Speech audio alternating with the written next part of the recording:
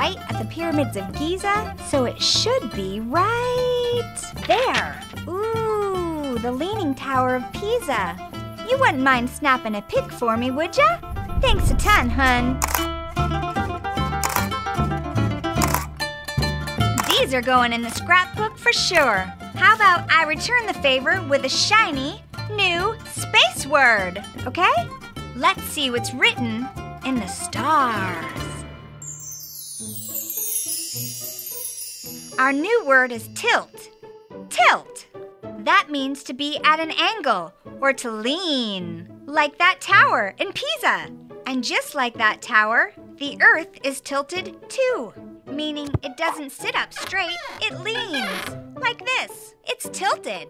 It's not much, but this little tilt has a big effect on our planet. At one point, the Earth tilts away from the sun. That means the top half of the planet gets less sunlight than the bottom half. Less sunlight means it's colder out. A little later, as the Earth goes around the sun, the planet tilts towards the sun. Towards the sun means more sunlight on the top than the bottom. And more sunlight means it's hotter out.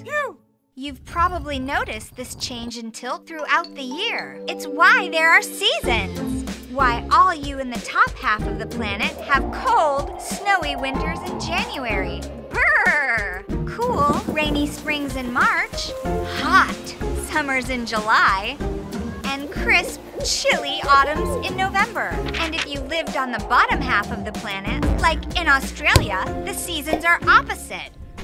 And Earth isn't the only planet to have a tilt. The planet Uranus is tilted on its side. And Venus is tilted upside down. Even I'm a little tilted. Well, it's time for me to get back to my sightseeing. Until next time, ciao!